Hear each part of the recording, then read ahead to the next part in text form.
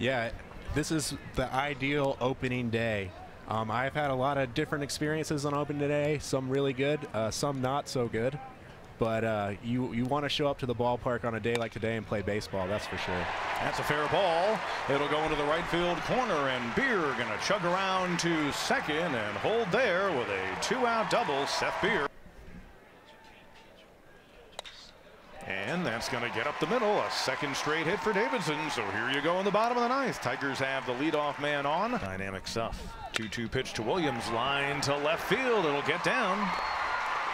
Chasing it is Riquet. Moving over to third is Beer. He's in there. And Williams sliding into second with a two-out double.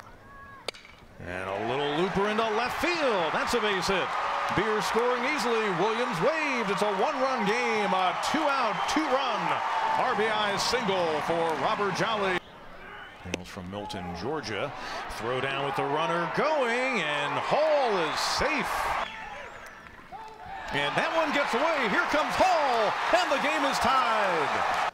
Shows you he can change speeds. So Teodosio behind in the count 1-2. And he rips that one into left, and it'll drop for his second hit of the game. Played off the wall. Teodosio heads to second. He slides in there with a leadoff double here in the bottom of the 10th. 2-2 pitch, hard shot, and that's going to do it. Teodosio scores. Williams delivers the winner, and the Tigers come off the deck.